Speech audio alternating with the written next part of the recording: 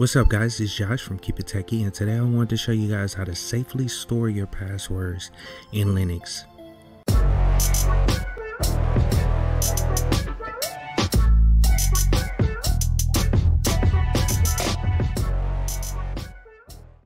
So today I want to show you guys KeePass. This is an application I've been using for a bunch of years or whatever to store all my passwords. Now this is not just a Linux exclusive application. It can be used on Windows, it could be used on Mac. So here's the website. It's basically KeePass.info. Let me just read a little bit. This is the official website of KeePass, a free open source lightweight and easy to use password manager. So yeah, what is KeePass? Today you need to remember many passwords. You need a password for a Windows network login, your email account, your website FTP password, online password, like password, like website membership accounts, etc., etc. The list is endless, as you should use different passwords for each account. But if you use only one password everywhere and someone gets this password, you have a problem, a serious problem. The thief will have access to all your accounts, basically, email accounts, websites, and all that stuff. KeePass is an open source password manager which helps you manage your passwords in a secure way. You can put all your passwords in one database which is locked with one master key or a key file. So you only have to remember one single password and select the key file to unlock the whole database.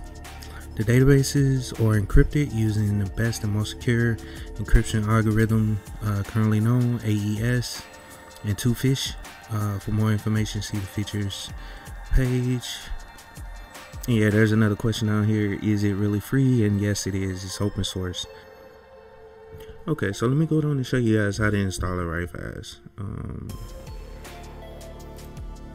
So like I said, I'm using Orange Linux, and it's a very simple command to install. I'm only showing it for people that are new. So it's sudo pacman -s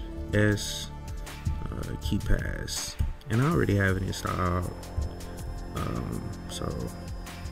And like I said, I use the XC version, so it's just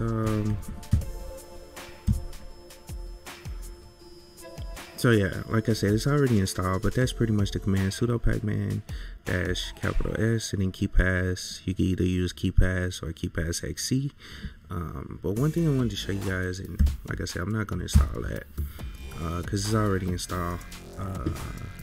Let's go back to the main page, and I just want to show you in the AUR right fast. So if we go to orangelinux.org, this is the way I check packages. So you pretty much go KeePass, type it in, that'll bring up anything with KeePass. And as you can see, the regular version of KeePass is out of date for whatever reason.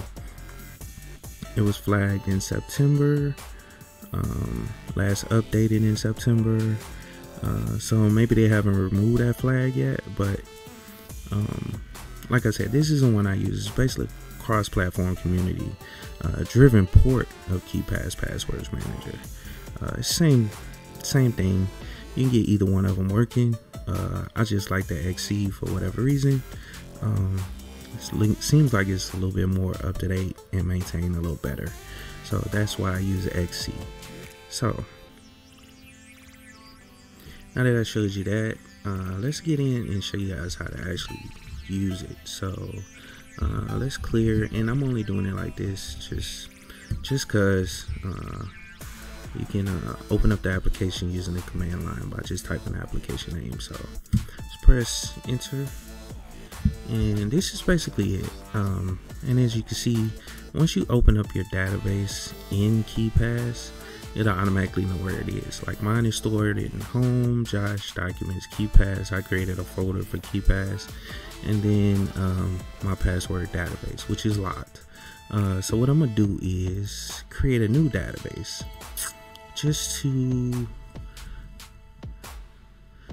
for this demonstration. So I'm gonna name it P2.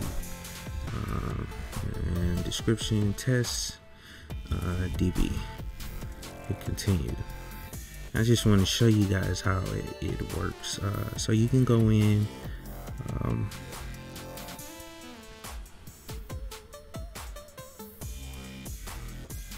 So just to read this, here you can adjust the database encryption settings. Don't worry, you can change this later in the database settings. So 100 milliseconds, you can set the encryption. So depending on how long you want to wait for it. Right now it's at 1 second. I'm sorry, 1.0 seconds. So you can the longer you wait, that means the more it's encrypted. So you can set those settings, and then this is the database format. You can change it, which recommended is KDBX 4.0. I'm gonna just use that. There are some advanced settings. This goes into the algorithm of the encryption, but we're really not gonna mess with that. So let's go back and then hit continue.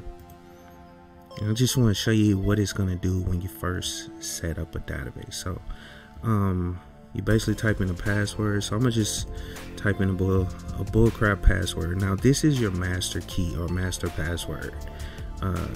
So I'm gonna just put test 1 2 3 and just show you guys. It doesn't matter because this thing is gonna be deleted. So, and then you can do add additional protection. You can actually create a key or a key file that you have to find that file on your computer to open it up. So I'm gonna just use the password for right now and just press that. But like I said, please be careful with this password. Once you set this password, this is the password for it. So if you forget it, I will write it down somewhere and put it in, I don't know, let's say a safe deposit box or somewhere where you know it won't get destroyed in any way, because this is the only way you can get into the database. And if you lose this password, you can't recover all your other passwords. So you're going to go through and reset a whole bunch of passwords. So let's hit done right there. And as you can see, we can create the file, and this is the actual database. So I'm just gonna name it P2, just like the actual name that I created in the beginning of this. So basically, this is the main setup of KeePass. And what you can do is go in, you can add a bunch of groups, and you can add entries. So what I like to do is go through and group everything. So let's start by creating a group for let's say forum boards, and then you can put, you know, a name on there as forums that I frequent.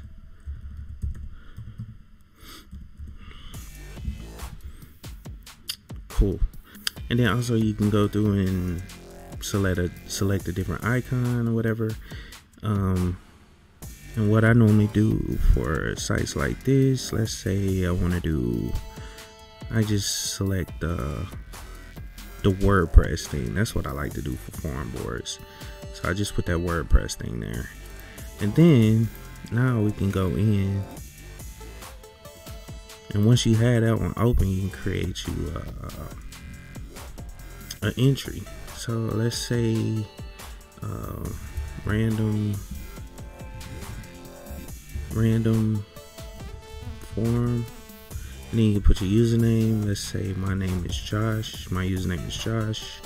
And then, okay, so this is the cool part about this. You can actually generate passwords.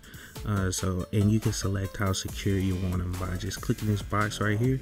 This will create a password for you. You can go through and select your settings for it to regenerate, or for it to generate. Like this is 16 characters.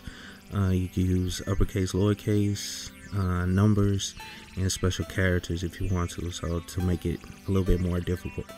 So I'm gonna just remove the special characters. It doesn't matter, but you can go in and select it however you want to. You can you know, take it up 35 characters. But I normally use like the default, which was 13 or so.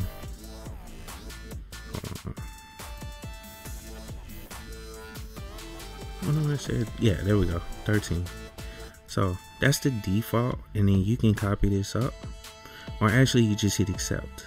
You can copy it if you want to, like, let's say this is the password you want to use, whatever is generated, you can copy it, or you know, you could just highlight and copy and paste it into whatever site you're creating an account in, and then if you hit accept, it'll automatically store that in there. So that's that password. So anyway, you can put whatever the site is in here and whatever notes you want, and just press OK, and good to go. And then they all will use that same, by default they will all use that same icon under forms. So, and then when you create another group, let's say you create banking, and select the icon. I think it's a money thing. Yeah, I've always used a money one. Spam. And actually, I created it under that one. I meant to create it under there. So anyway, that's what the forms are. That's what the banking is. And then you can just create some entries under there for your banking, just like you did that. So anyway, this is a great way to store your passwords. Especially when you have super complex passwords that you want to, it's very hard to remember, and the whole purpose of this thing is to keep your stuff secure. So when you close this thing, like, you can hit the lock button now and it'll lock the database. And see, I would have to type in that password again. And so since it's encrypted right now, it'll take forever for anybody to get into it. And it's not 100% secure. That's because the whole purpose of encryption is so it'll take the hacker or whoever's trying to steal your information, it'll take them a very long time to get that information, to decrypt it. That's the whole purpose of it. It's just to make it difficult for anybody that's trying to get your information or get your passwords. And this is a whole lot better than using the same password on every single site that you use. It's best that you use something like this. That way you only have to remember one password, and you can make that password as difficult as you like. And then you can type in that password and then find whatever password you need, copy and paste it up to the site, and log in. You know, good to go. So I hope you guys enjoyed the video. Please like, share, and subscribe. Leave a comment down below if you have any questions. And of course, keep it techie.